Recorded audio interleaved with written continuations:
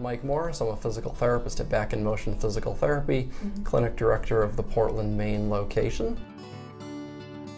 I was doing athletic training at the University of New England. I either wanted to get my master's in athletic training or get my degree in physical therapy.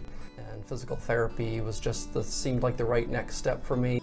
Allowed me to have some autonomy in my profession and have more control over what I was doing and work in more locations than just work for a sports team. I enjoy working with vestibular patients.